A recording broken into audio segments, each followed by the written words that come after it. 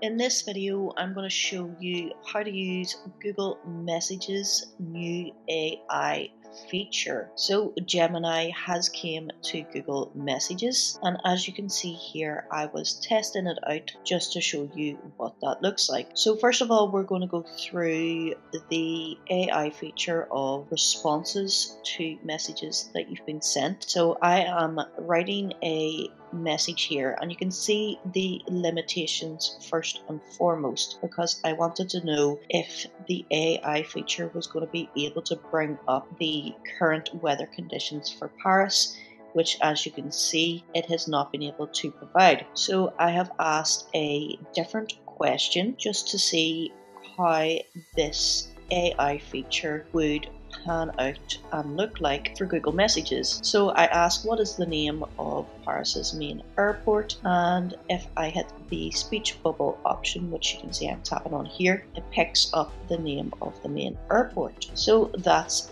the first use that I found with the Google AI Gemini chatbot, whatever you want to call it. And then I asked it a different question, something along the same lines, and I wanted to know what the main train company was called for Paris. And again, the Gemini AI feature was able to pick up the name for this. So as you can see, that's how it would look in response to messages that you've been sent. Now let me show you what it looks like for composing a message. So as you can see, the little wand beside the message that I'm typing here. Once we type the message that we want, then we can hit the little wand and AI will work its magic. So let me show you what that looks like now. So first and foremost, you can see, hi, I was wondering if you'd be interested in going out for a date with me sometime. Hi there, I was wondering if you'd be interested in going out on a date sometime. Then we can click on Shakespeare and you can see the responses